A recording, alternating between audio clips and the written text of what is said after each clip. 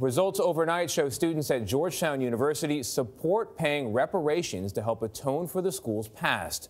Undergraduates voted overwhelmingly yesterday in favor of a $27 per semester fee to benefit descendants of 272 slaves who were sold by the school in the 1800s. The measure, which still needs the school's approval, could set an important precedent for other schools. Chip Reid spoke to students on both sides of the debate, and he's at Georgetown's campus in Washington. Chip, both sides, it sounds like a lot of the students are standing on one side in particular. Good morning. Absolutely, they are. People here at Georgetown are waking up to the fact that a solid majority of students are willing to pay for the school's past sins. I talked to some students here early this morning, and they say they believe it's a moral obligation. We needed to effect change in the university. We've all benefited from the sales of these slaves previously, and I think that we have a duty now to show our responsibility in the fact that we did benefit from them. Georgetown's endowment is over $1.5 billion, but in 1838, the school, deep in debt, sold 272 slaves to stay open. In 2016, the university's president apologized. We will seek forgiveness for our participation in the institution of slavery.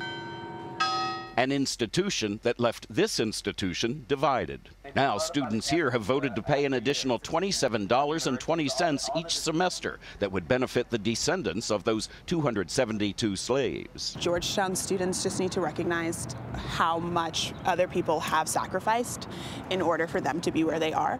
But opponents like freshman Henry Dye argue the effort to unchain Georgetown's past takes liberty from today's students. You say it's a slap in the face at liberty. Yes. What do you mean by that? I don't believe we should morally impose our values on other students. And the conversation isn't only taking place at Georgetown. I believe it's time to start the national, full-blown conversation about reparations in this country.